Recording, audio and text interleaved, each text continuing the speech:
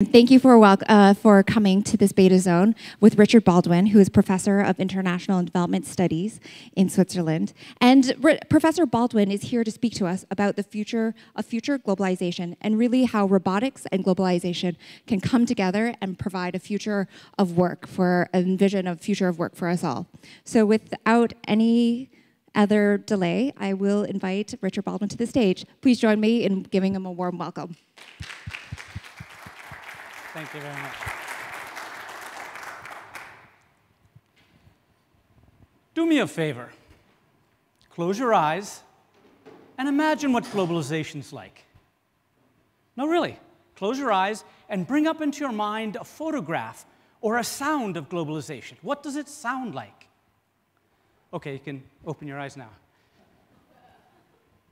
How many of you saw something like this? Globalization sounds like trucks, planes, trains, automobiles. How many of you thought something else? Today, I'd like to change that image of globalization in your mind. Indeed, I would like to change the way you think about globalization. Because you see, I think future globalization will be very different than the globalization we've known in the past and the globalization we know now.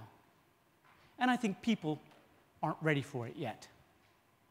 You see, future globalization will be about things that we do, not just things that we make. Now, I know that sentence sounds very abstract now, but over the next 12 minutes, we're going to take a walk down a path of logic and facts, and I hope at the end of that journey, that sentence makes perfect sense. And I hope that sentence helps you understand why future globalization will be very different. And also, why you should be a little more nervous and a little more excited about future globalization. So should we get started? Yes. All right. Should we do that one more time? We'll do it. You really did this. Should we get started? Yes. All right. There we go. Okay. Now, let's start the journey by getting back to that image, the images in your mind. What did all those images have in common? Well, they were about goods, things that we make. And that was for a very simple reason. It has to do with the fundamental nature of globalization. Globalization, you see, is rather easy. Arbitrage drives globalization.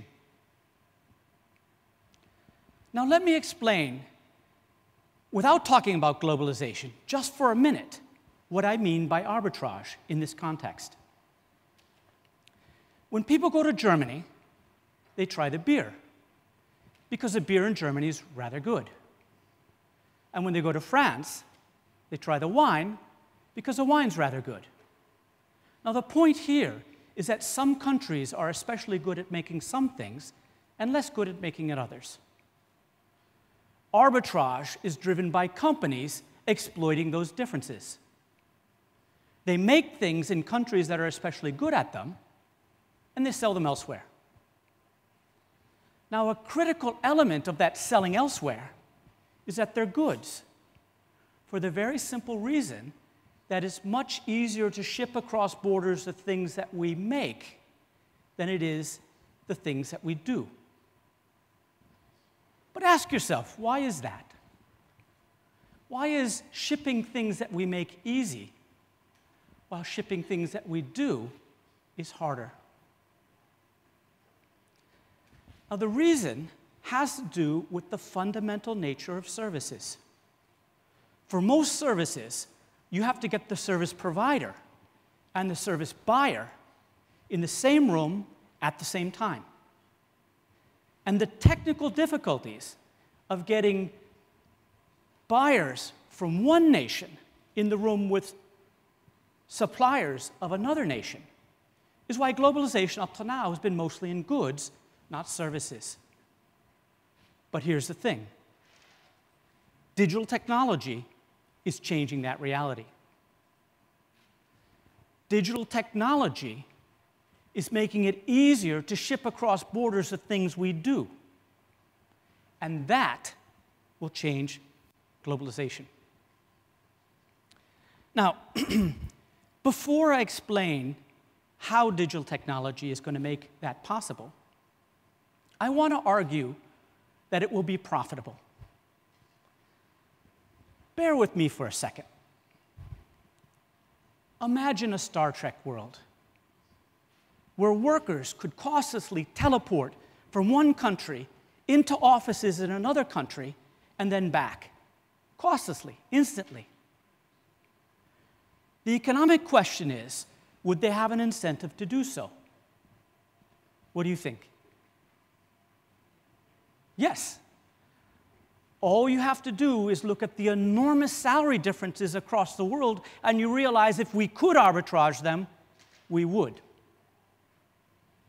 Now, we don't live in a Star Trek world, but we live in a world where a US accountant earns 5 times what a Polish accountant does. If it were a Star Trek world, Polish accountants would teleport into New York City accounting offices in the morning, work all day long, and teleport back to Warsaw in the evening. And in doing so, they would have a much better job, and the New York accounting firm would save a whole lot of money. This is what I'd like to call telemigration. People sitting in one nation, working in offices in another nation. And that's what I'd like to convince you will be a very substantial part of the future of globalization. Now, that's the first realization in our journey. Telemigration would be really profitable if it were technically feasible.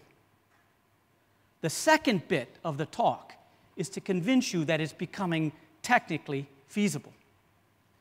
I'm going to focus on just 4 things.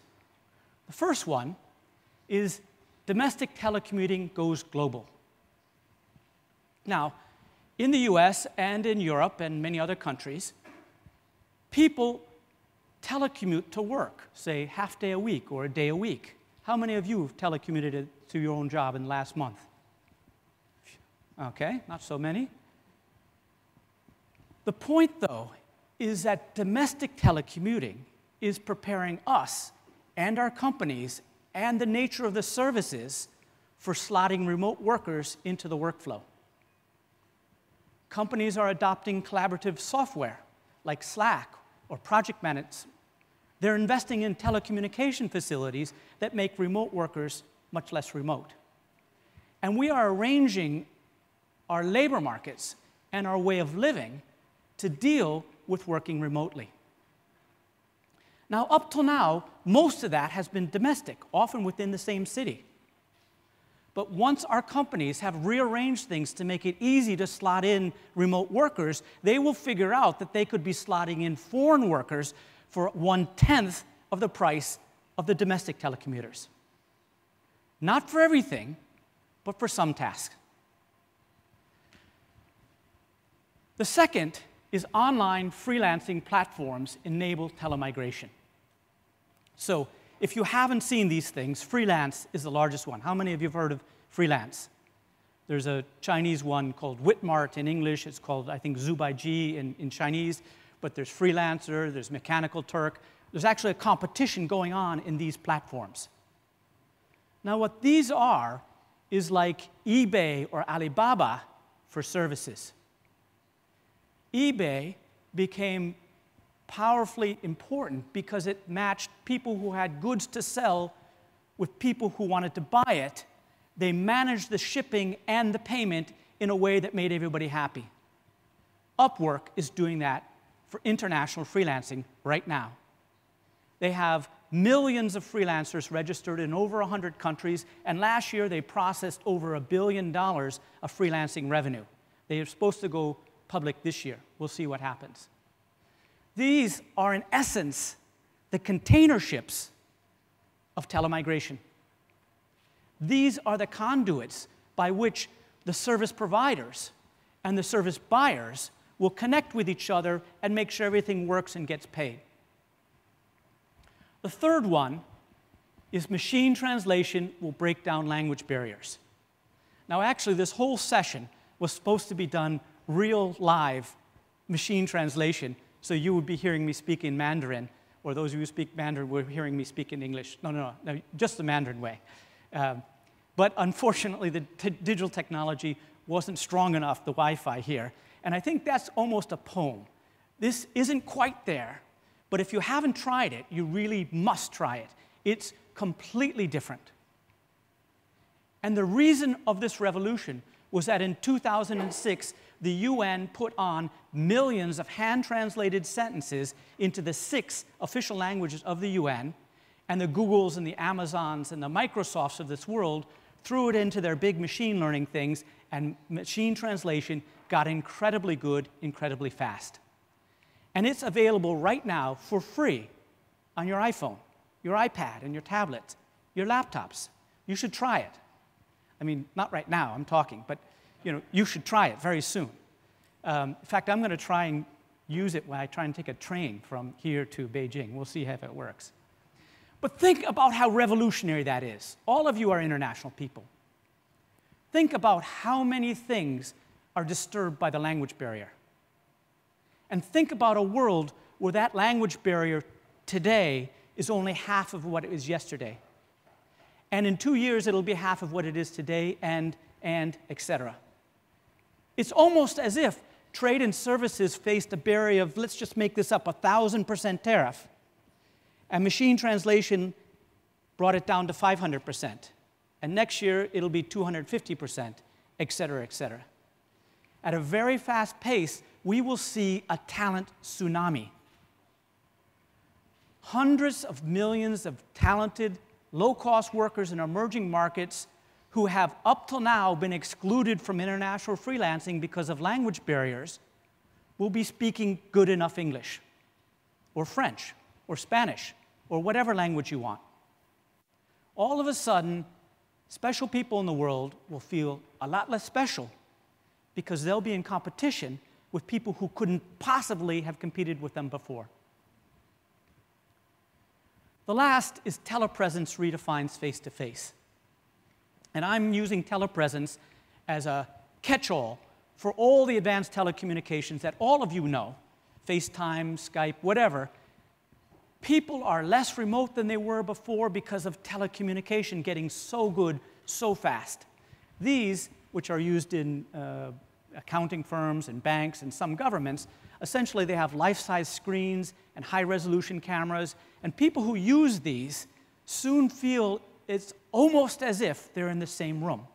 And that allows a degree of cooperation and progress in meetings that wasn't possible on Skype or phone or whatever. It's all kind of a psychological trick of why face-to-face is important. These things right now are clumsy and expensive, but the way manufacturing goes and the processing goes, I bet you in 5 years it'll be on our iPhone, and it'll involve holograms, or artificial reality, or virtual reality. There's a whole bunch of them going on. Basically, it makes remote workers less remote. It will make it easy for people sitting in the Philippines to provide services in Japan, or Mexico, in New York, or Argentina.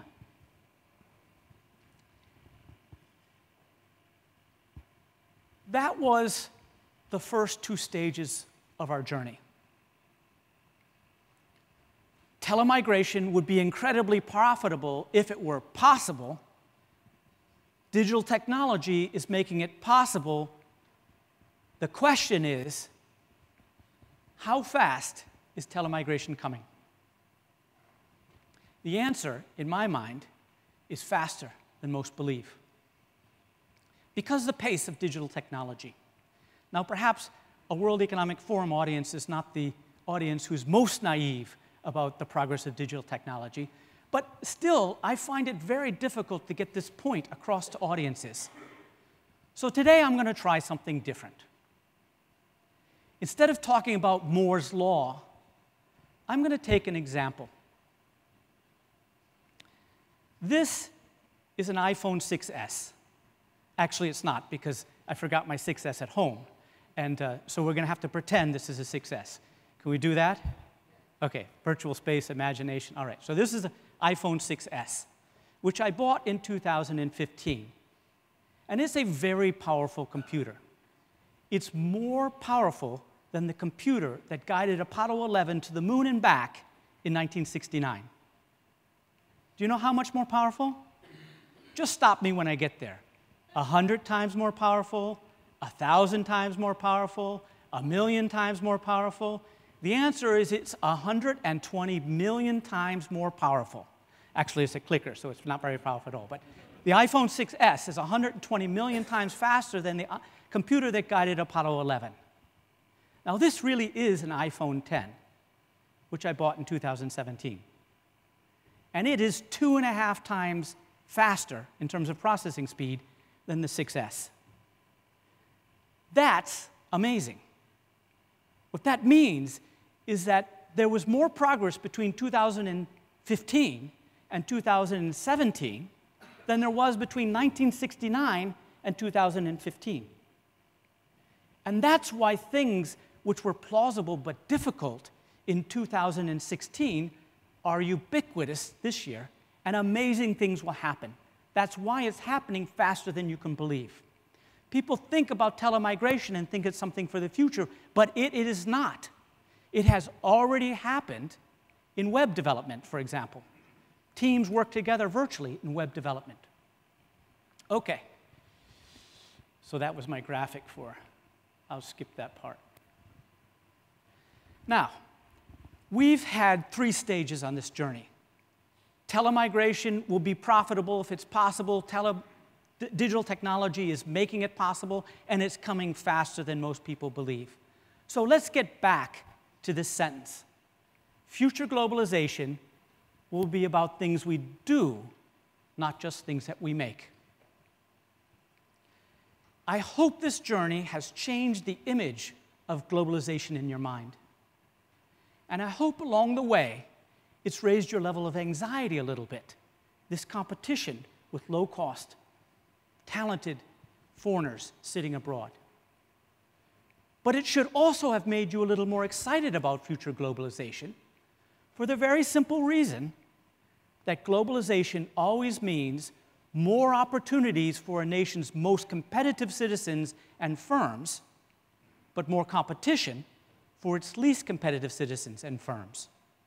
And I look out here and I see a whole audience full of highly competitive people for whom telemigration will allow you to sell your services to a wider market and therefore raise the value of the skills that you have. But think about those people who will be displaced. Let's not forget them. I think telemigration will be as disruptive to office workers in advanced countries as past globalizations were to factory workers in advanced countries. And I think they will be angry about it. That's the second word in my new book, Globotics Upheaval.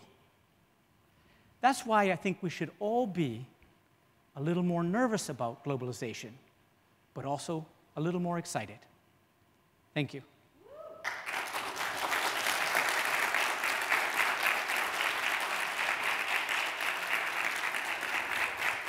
Thank you very much. So we have about 15 minutes for a Q&A, which I'm going to moderate myself. I'm a college professor, so I can do this sort of stuff. Now, I also understand, I've moderated a few sessions already, and nobody asked the first question. So does anybody have the second question? Or I can get one of the, oh, here we go, please. It's very exciting, but what happens about the people who lose their jobs? What's going to be for them, you know? Right. So I'm worried about that, very worried about that. I think it will be very disruptive in the rich countries. Now, mind you, it's an export opportunity in the emerging markets. And it's one that's not tied to manufacturing or commodities.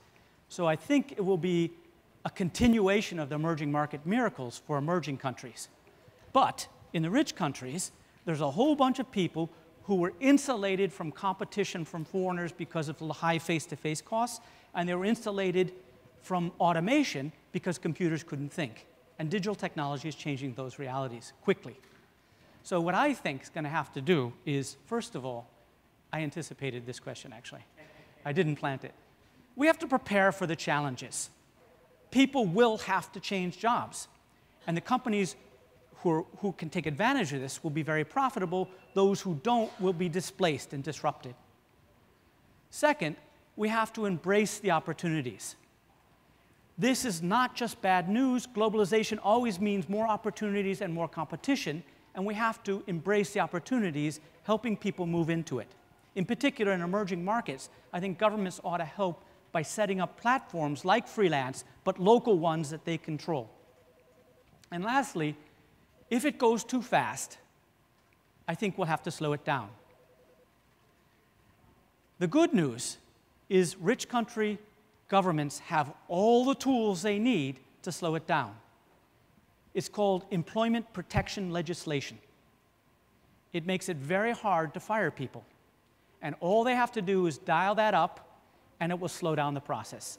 It's not a beautiful thing, but it may be better than the kind of backlash that will happen if tens or hundreds of millions of people lose their job in the next few years. So thank you for that question. I probably didn't answer it, but at least I talked for a little while. Is that okay? Thank you. Please. So I'm from Singapore. It's an island. It's very prosperous. And I'm a village chief in Samoa, which is another island which nobody visits, somewhere near New Zealand. I want Samoa to do the same thing that Singapore can do through telecommuting. Can we do this exercise? For example, what can I do as a village chief in Samoa to create jobs that, or to increase the population of 170,000 people in this country to like 17 million people, because everybody can work there now, or that they can work elsewhere. Just as an exercise, what can we do? Sure. So I don't have the answers. The book is coming out in February 2019. By the way, did I advertise my book yet? No. Anyways, it's coming out. It's pre-order on Amazon. I don't look at this from a developing country's perspective because I'm really worried about upheaval in the rich countries. But let's think it through together. I don't have any of the answers. Basically, you have to help people get online to export services. I was in Argentina a couple weeks ago talking about the same thing. And there's a few problems of getting online. One is accreditation. So what does it mean to be Samoan and be able to have a book counting certificate? Who knows what that means? But the government could help establish equivalencies to international bookkeeping things and therefore help people get online. The second thing is you could potentially ensure that taxes are paid and labor market rules are respected. Because I think very soon we will find a backlash against freelancers who are not paying taxes and who are not respecting labor laws. I think there'll be backlash. And so if you get ahead of that and you're the quality, you're the Singapore. Singapore is not cheap, they're just good. You could get ahead of that. But those are the ones that occurred to me. So please, back there. There was the woman back there, please. Hi, I'm Elaine from the Bay Area in the tech field. So for me, it's very hard to envision a world that will be upheaval, for the developed country, because I have a hard time to hire enough software engineers. I wonder, what's your point of when you have these opportunities for telecommuting, it basically drains all the talents from developing countries. I mean, look at US. Both coasts already drain all the talents from the middle. So it's very hard. It's a different point of view. What do you think about that? Right. So actually, the software development and web development is actually where this has already happened a lot. And it's globalized. But just imagine if all the Indian programmers and all the Chinese programmers and all the Indian, they could all speak good enough English. All of a sudden, your supply will increase. So I think the reason it's tight is it's a fast-growing market. They're relatively limited, and you can only hire people who speak good enough English. So I think it will expand. The other is, I do think that's another issue in emerging markets. I was talking with an entrepreneur from Sri Lanka this summer, and he was a tech guy trying to do the last mile for Amazon. And he said none of his Sri Lankan friends work in the local economy. They all work on Upwork because the pay is better and it's sure, and they can diversify with different projects.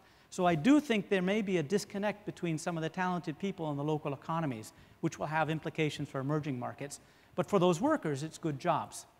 I mean, I think it's not that unlike call centers in India, which it began very small and was limited by things. But then when it became a good thing, people started training to become call center people. And so the supply expanded. And it didn't really disrupt the Indian economy too much. That's my guess. But again, I haven't done research on it. Please. Next. Hi, I'm Marco from Milan, Italy. I enjoy your speech, and you made me think about my country when we were global, 2,000 years ago, Rome, then Venice. And everybody spoke your language, too. Yeah, Venice in the 15th century, and even Florence, Renaissance. Genoa. Now we are in an opposite situation, and my thought is that I don't think the majority of the people in the world, not only in Italy total, but in the world, don't want to be globalized. So how can we merge your ideas with the willingness to be globalized? I want, but not all the majority. So they refused all these technologies. How can we bring them on board? Sure, sure. So that is something I've actually thought about, and thank you for asking that question. So I'll give you another spiel about that. And it's what I call the iPhone infiltration. So let me talk about something else for a second.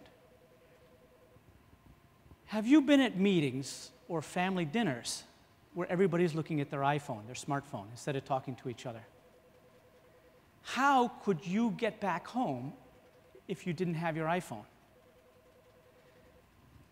We have come to rely on smartphones, and it's changed our relationship with people in the rest of the world. But here's the thing. Nobody decided to make that happen. It just happened. 7 years ago, the iPhone was a good music player, a bad phone with a short battery life, and a web browser that wasn't much good because there was no Wi-Fi. Now, it's everything for us. But we never decided to do that. One cost savings at a time, one convenience at a time, we allowed the iPhone to infiltrate and completely change our lives. And that's how telemigration will come in. It will be one task, one job in one company at a time, completely unrelated, and everybody, while it's going on, will probably think it's a good thing. They won't even notice it's happening. But we'll look back in 5 years and go, how did we ever get along without foreign freelancers? Just like the web development company. You could not do your job without online, I'm guessing you could not do your job without online. That's how this will come. Nobody will ask us. There will be no government policy because there are no borders. The WTO rules already underpin this type of trade, and the internet is not really controllable. So nobody will be asked. It will happen. That's my take.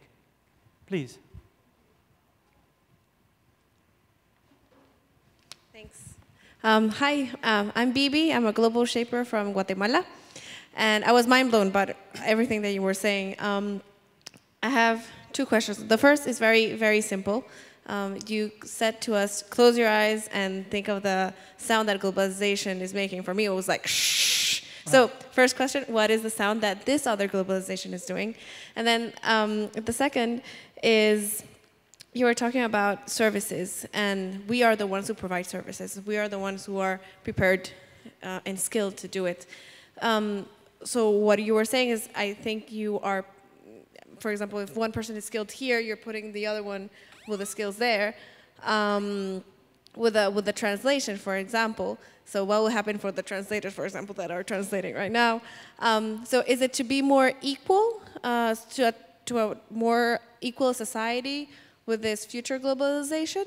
And should we reskill, or what would be our advantage, if you want to see it like that? Right. So the sound is tough. Actually, I wanted them to get a graphic for what it sounds like at the end, and we couldn't figure out one. So there are offices, like in web development, where people are on screens and they're kind of networking with each other online all day long, doing different projects. But that doesn't sound, and there's telepresence robots. Anyways, The second one is, I think it's difficult. I'm very optimistic in the long run that artificial intelligence and this remote intelligence will make us have a better world. Think about the jobs that will be left. These globots, as I call them, we cannot compete with them. AI is almost free on the margin, and these remote workers are quite cheap on the margin. So we will do what the globots can't. And what that means is the tasks of the future jobs will involve face-to-face interaction where you actually have to be in the room with somebody else. And it will involve very human talents, because AI, at least up to now, can't deal with human things like empathy and creativity and responsibility, managing large groups of teams. One-on-one, they're okay, but large teams they can't do. So the future jobs will be more local, more human, and we'll all be richer. So that's much better and probably more equal. We'll take the robot out of all of our jobs. The trouble is how to get there. That's the upheaval part. Because job displacement is being driven at the speed of digital technology. That's the business model. All these AI geniuses are coming up with ways to replace workers. 10% of the nurses, 10% of the book accountants. That's how they're going to get rich. That's the business model. The job creation, which will come, is driven at the pace of human ingenuity and entrepreneurship, which is not explosive. So in the short run, there will be a disconnect between the job displacement and the job replacement, even though in the long run, just like it happened with the Industrial Revolution and the transition from farms to factories and factories to services, hugely disruptive. We did find jobs, but I suspect that's the problem in the meantime, and it could very well get more unequal, because a lot of these service sector jobs are protecting people who aren't competitively internationally. And I think, so in the rich countries, I think it will be disruptive. In the Guatemala, I think it will be big export opportunities, and I think it will be very, very good. So we are out of time then. Sorry about that, but they've just put up this slide, which means I have to stop. So thank you very much. You've been a great audience.